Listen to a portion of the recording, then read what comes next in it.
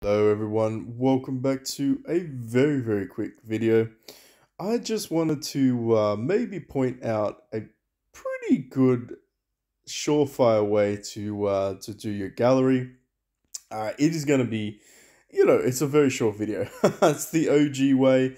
If you're new, of course, you can check out and see, at the end of it. For those that know, they already probably know how the concept works. But what we're going to do is we are going to make sure that this bad boy is not locked. Let's make sure she's not in. Why would she be in there? Maybe she could be in the trials team. Who knows? Nope, she's not in a trials team. Hopefully she's not in IDA. Nope, we haven't even started IDA.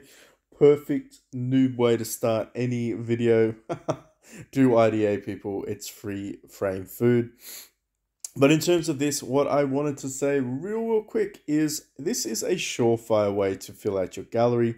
So if you can go into your gallery here and you go, man, I need to do my 10 stars. I've got my 5s, I've got my 6s.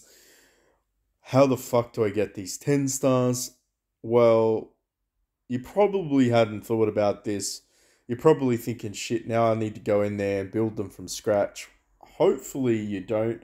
Hopefully you've got a 10 star lying around. You may even, have a 10 star heart watcher, which I would recommend doing this on. But basically, we are going to go and do this. We're just going to convert them. We're going to replace them. Most, if not all, old players have a shit ton of soul stones. This is actually my lowest soulstone counting account. I looked. Basically, you get them from heroic summons, and you really don't use them. You very rarely use them unless you're a fanatical tester of certain types of heroes. Basically, this is how I'm going to fill out the majority of my gallery. I'm just going to be converting them anyway. Because at the end of the day, Valkyrie was always going to be food. Now Rose is going to get converted to a faceless when I can get her copy. And then it's going to be Molasses. And then after that, maybe we might finish it off with a Gru if we can pull some Grus. If not, I'm absolutely okay either using it as food or building a Rogan. So I doubt I'll be building a Rogan though, because at the end of the day, I think I've already started that project for that last bullshit event. Um, but as you can see, it's fairly decent in terms of if you never use those things, right? If you never ever use them, now would probably be the ultimate time to do it, because realistically, you probably you probably don't need 30.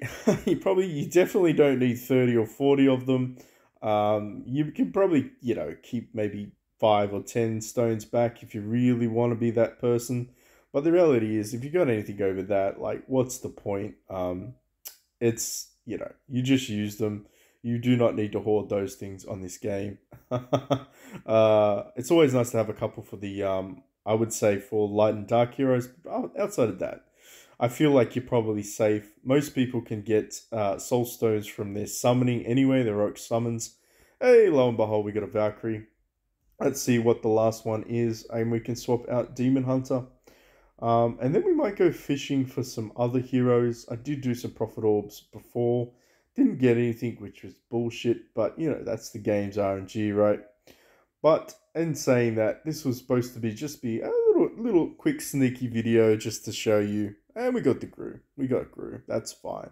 We got some tulips here. The main goal for me is to get to 110 tulips. So it's going to cost me $40 to essentially 40 AUD to acquire some of these. Maybe a little bit more depending on if I can actually get some more of the light ups. It may actually cost me $100, but we'll see. It's potentially worth it for the mysterious artifact chest.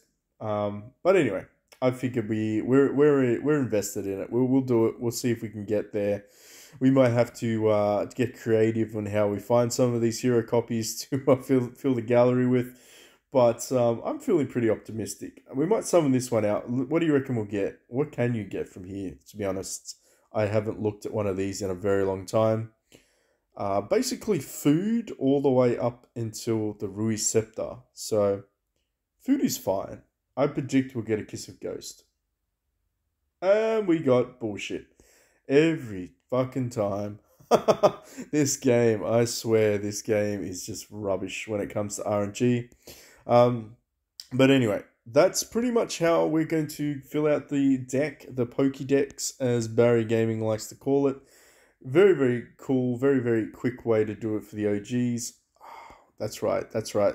I forgot to mention, when you summon them out of the flower bed, they do not appear in your bag. They do not they appear in your bag. They do not appear in your fucking summoned area. So you need to summon these pricks out.